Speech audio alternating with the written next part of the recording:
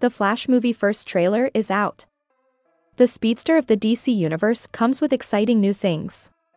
The movie will offer more than enough, like two different Barry Allen simultaneously. With this movie, DC brings back the old Batman, played by Michael Keaton.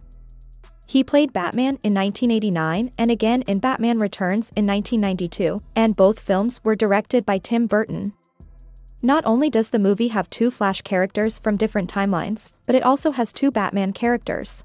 There is another Batman confirmed to show up one last time, before the DC reboot is Ben Affleck. Because you already know that the current Batman, Robert Pattinson, will be the only one who continues to play Batman in upcoming projects.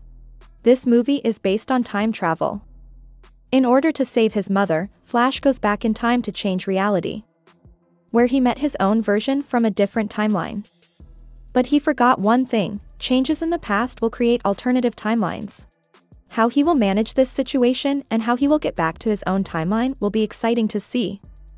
In the trailer's ending, we meet Sasha Calle as Supergirl, which fans are thinking that this could be a Supergirl for James Gunn's upcoming film Supergirl, Woman of Tomorrow, which is part of DCU Chapter 1. No, that's not going to happen because James Gunn cast someone else for DCU Chapter 1. The Flash is scheduled to be released in the United States on June 16, 2023.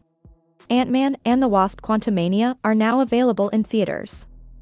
This movie received a 48% Rotten Tomatoes rating, which is lower than Thor: Love and Thunder's 64% rating. But Quantumania has 85% audience score, which is quite good enough for MCU. Advance booking for this film is also fair enough. It is the first movie in Marvel Phase 5. Many fans want to know when the movie will release on Disney+. MCU has not confirmed the date yet, but estimate that the film will be released on April 5th or in the month of May. After Ant-Man, next Phase 5 movie Guardians of the Galaxy Volume 3, directed by James Gunn, coming on theaters May 5th, 2023. But for now, watch Scott Lang vs. Kong the Conqueror in theaters, and find out more about the quantum realm concept. I hope you like this video. Thanks for watching. We will see you in our next video.